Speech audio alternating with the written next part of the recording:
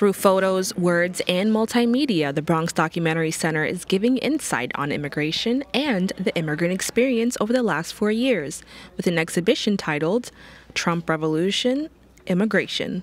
America is going through extraordinary changes. I mean, I've been a journalist for 30 years and I've never seen anything like it. The country is really being transformed by the Trump presidency. The exhibition documents changes made by the Trump administration and the effect it has on the lives of millions of immigrants.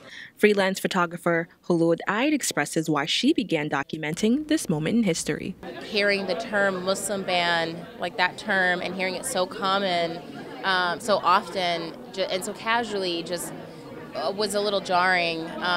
And so I kind of wanted to set out and get a sense of what that meant to other people too. Several other immigrant communities were also affected due to new immigration policies, some of those being of Hispanic heritage, specifically Mexicans.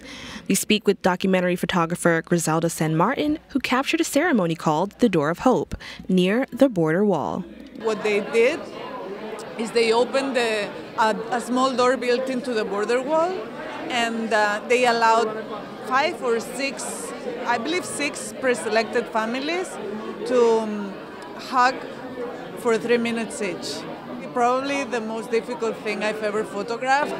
The exhibition features photographs, audio clips, and video of emotionally overwhelming experiences of family separation, protests, and interrogation at the U.S.-Mexico border.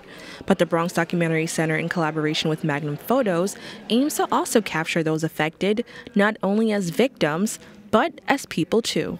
Through the media, we often see migrants in the worst moments, the worst days of their lives.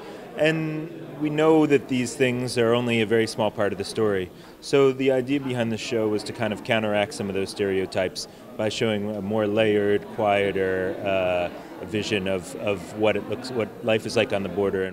If you're interested in learning more about life on the border, immigration, and the effects of the Trump administration, the exhibition will remain on view until March 29th. Visit bronxdoc.org for more information.